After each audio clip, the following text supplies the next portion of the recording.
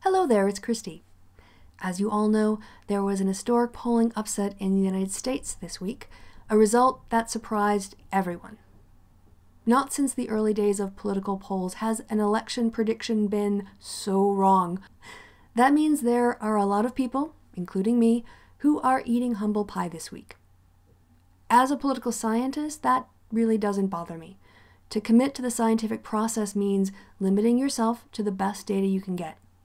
Predictions that are close to the results tell you something about your ability to understand what happened in the election. Predictions that are far off indicate that we need to reconsider our theories and understanding of the factors that determined the election. If I had to do it all over again, would I ignore all of the data presented? Of course not. What kind of scientist would I be if I dismissed all of the empirical evidence available to me? Making a prediction based on evidence is what we psephologists, people who predict election outcomes, do. The point of a prediction is that it can be shown to be wrong. And if you aren't prepared to be wrong and learn from it, then you probably shouldn't be doing election forecasting. This is the first of what I think will be several videos in reaction to the US presidential election.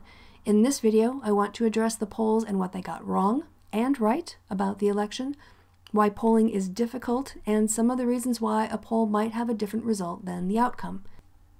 Finally, I will look at specific examples of what a few pre-election polls reported and what the final results were.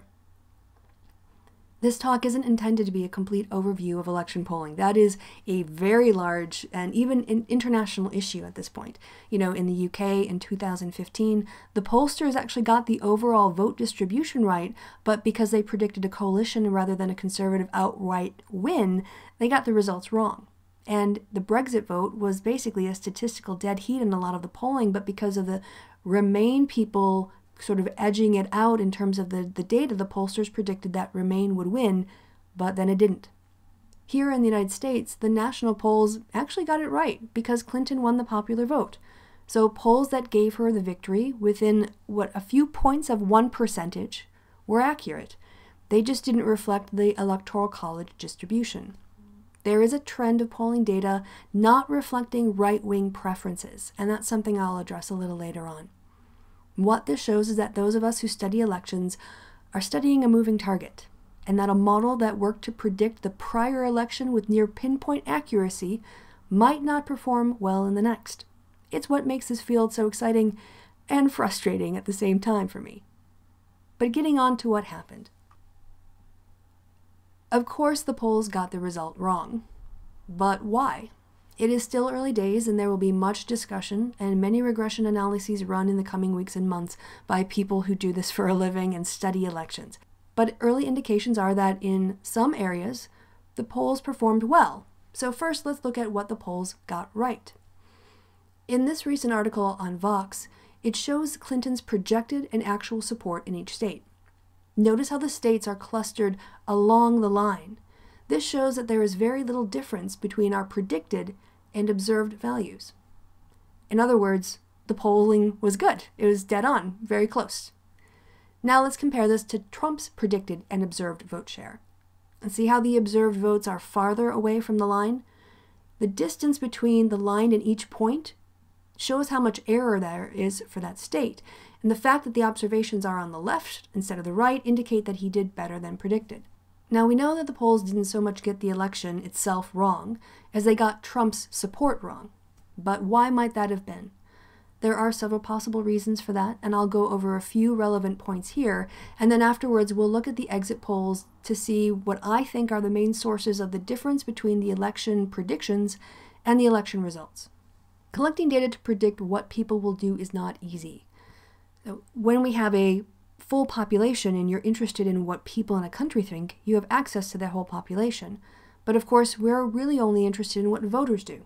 So for a lot of polls before the election, they will use registered voters to screen out people that they know will not turn out.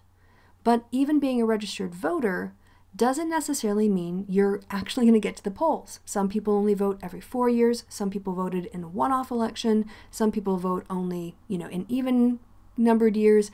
So then you want to look for what are called likely voters. Who from the registered voters are more likely to vote? Researchers must try to predict which people are the most likely to vote. So one possible source of error is that your likely voter model might be wrong. The likely voter model is a bit more art than, say, a definite mathematical proof that will always produce great results.